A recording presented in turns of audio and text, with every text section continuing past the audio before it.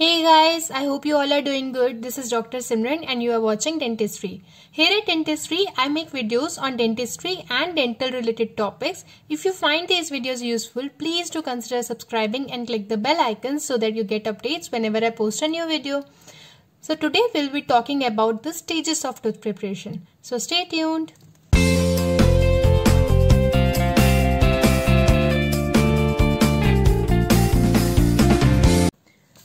So the stages of tooth preparation are the initial stages of tooth preparation and the final stages of tooth preparation. So first let's see the initial tooth preparation. It involves the outline form and initial depth, the primary resistance form, the primary retention form and the convenience form. So first let's see the outline form and the initial depth. So the first step in the initial tooth preparation is determining the outline form and establishing the initial depth. So what happens in this stage is we create an outline of our final preparation. So establishing an outline form means placing the preparation margins in the positions that they will occupy in the final preparation.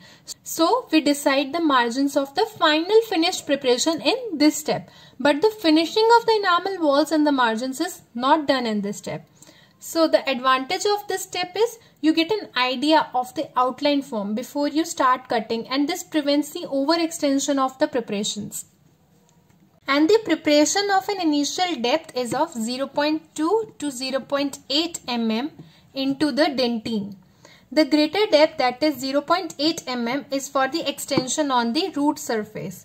Otherwise, the depth in dentin is not to exceed 0.2 to 0.5 mm.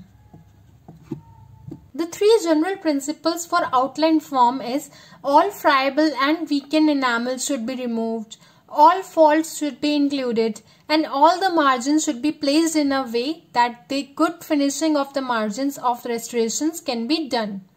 The friable enamel is the demineralized enamel that needs to be removed because the bonding agent is not as effective, and the unsupported enamel, the undermined enamel, needs to be removed because there is no underlying dentin to support it. So these types of enamel should be removed. Now the next stage of initial tooth preparation is the primary resistance form. It is the shape and placement of the preparation walls that best enable the restoration and the tooth to withstand without fracture the masticatory forces that are delivered along the long axis of the tooth. So the prevention of the tooth or restoration fracture is what we call as the primary resistance form. So the prevention of the tooth or restoration both from the occlusal forces is the resistance. So the principles of resistance form is that the floors, that is the gingival floor and the pulpal floor, should be horizontal and flat in order to best withstand the occlusal forces. Then restricting the buccolingual extensions of the external walls to allow strong cusp and ridge areas to remain with sufficient dentin support. If the extension of the preparation is more than half the distance from the primary groove to cusp tip, we need to consider capping the cusp. But our main aim is to preserve the cusps and the marginal ridges. Then the rounded internal line angles. So the third principle is rounded internal line angles. Because the sharp line angles acts as the areas of stress concentration. So what are the features for the primary resistance form? The flat floor, box shape, inclusion of the weakened tooth structure and preservation of cusps and the marginal ridges of the teeth, and also reduction of the cusp for capping whenever indicated. The next step, that is the step 3 of the initial tooth preparation, is the primary retention form. The retention means prevention of displacement. So prevention of displacement of restorative material.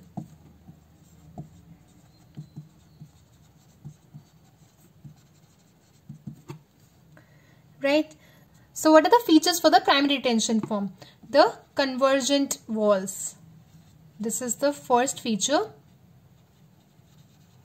So by this we mean that the walls of the preparations are slightly converging towards each other so that they lock the restorative material and prevents its dislodgement occlusally. So as you go occlusally, The walls converge towards each other and this locks the restorative material and prevents its dislodgement occlusally. So this is the feature that prevents the restorative material to get dislodged. Okay. Now the next feature for the retention form is the dovetail preparation.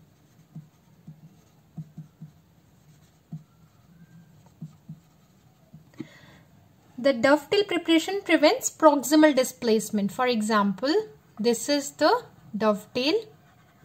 So you can see here the restorative material will get locked because of this kind of preparation, and this will prevent the dislodgement of material in this direction. So the material won't get dislodged in this direction.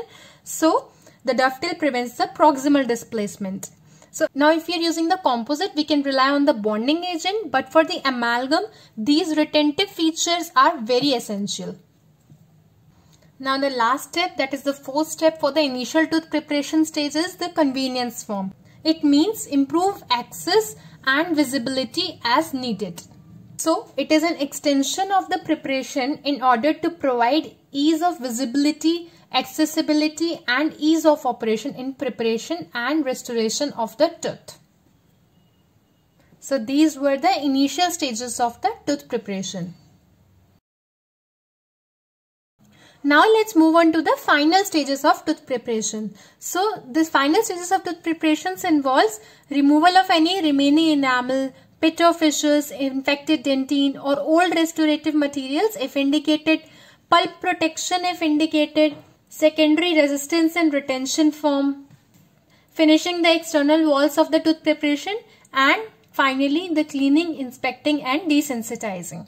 So first let's see the removal of any remaining enamel, pits or fissures, infected dentin or old restorative materials. So you might be wondering, what about the caries that are deeper inside the tooth? Because we saw in the initial preparation only an initial depth of 0.2 to 0.5 mm is being established. So what about the caries that are deeper to that? So this step is where we deal with it. So if the initial preparation remove all the caries, this step is skipped. But for the deeper caries, we need this step. And the objective is to remove all the infected dentin or the pit or fissure or any kind of old restorative materials if there is any. The next step is the pulp protection if indicated. To protect the pulp and aid the pulpal recovery if indicated. For deep excavation approximating the pulp, we have to consider indirect pulp capping with some base material. And if there is a pinpoint exposure of less than 1 mm plus it is asymptomatic, then we should consider direct pulp capping with liners and bases. Now liners is the term used for volatile aqueous suspensions or dispersions of zinc oxide or calcium hydroxide or RMGI that can be applied to tooth surface in a relatively thin film. Liners may provide the barrier that protects the dentin from the noxious agents from either the restorations or from the oral fluids. Then initial electrical insulations, then some thermal protection also, and pulpal treatment, that is stimulation of formation of tertiary reparative dentin when in contact with the pulpal tissue. So the commonly used liner is calcium hydroxide, what we call a dical. Calcium hydroxide liners must be considered with resin modified glass ionomers. Now this was about liners. Now bases. So bases are commonly the cements that are used in a thicker dimension beneath the permanent restorations to provide for mechanical, chemical and thermal protection for the pulp. So example of bases are zinc phosphate, zinc polycarboxylate and resin modified glass ionomer, which is most common. Now bases are used under the metal restorations, under the liners to prevent the dissolution of liners over the time, then thermal protection and to distribute local stress across all the underlying dentin. Now the next thing is varnish. Now varnish is a solution liner that was used earlier to seal the dentinal tubules, and 2 coats of varnish are applied on the prepared tooth surface for the amalgam restorations. The varnish helps prevent micro leakage. So it prevents the micro leakage of the bacteria. Reduce post-op sensitivity by reducing infiltration of fluids or salivary components at the margins of the newly placed restorations. And varnish is used as a barrier that helps to reduce the pulpal irritation. But the film thickness of the varnish is thin and is therefore insufficient to provide any thermal insulation. Tooth varnishes are not used under the composite because the solvent in the varnish could react with or soften the resin component in the composite and adversely affecting its polymerization. Nowadays, sealers are used. So sealers are used under non-bonded restorations. So the approach for the sealers is to occlude or seal the dentinal tubules, and the amalgam restorations are sealed with Luma desensitizers. So the basic concept of what material is to be used is based upon the remaining dentin thickness, that is, how far are we from the pulp. So for amalgam, if the remaining dentin thickness is more than or equal to 2 mm, then sealers are used. If it is between 0.5 to 2 mm, then base along with the sealers are used. And if it is less than 0.5 mm, then liners are used with base and sealers. Now, after all the infected dentin and enamel, pit and fissures, old restorative materials are removed and pulp protection has been done, additional retention and resistance features may be introduced. So now, the secondary retention and resistance form are of two types. These are the mechanical preparations and the treatment of the preparation walls. Now the mechanical preparation features are the retentive grooves, pins and slots, skirts. So retentive grooves are vertically oriented, used for additional retention for the proximal portions of the conventional tooth preparation.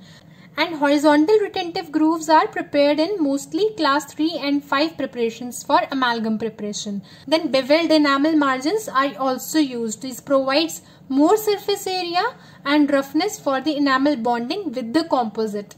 Then pins and slots. The pins are used when vertical wall is missing, and self-threaded pins can be used, and this improves the resistance and retention form.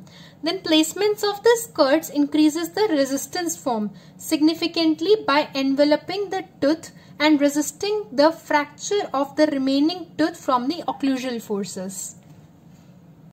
And treatment of the preparation walls with the etching or priming and adhesive material also improves the resistance and retention forms in cases of composite restorations.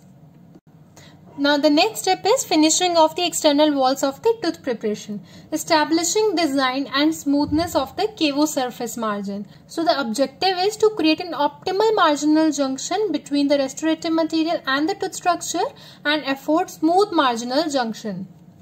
Now the last step is the cleaning, inspecting and desensitizing. By cleaning we mean removal of any visible debris with water and then removal of the excess moisture with air syringe. But not to dehydrate the tooth by overuse of the air, as this may damage the odontoblasts associated with the desiccated tubules.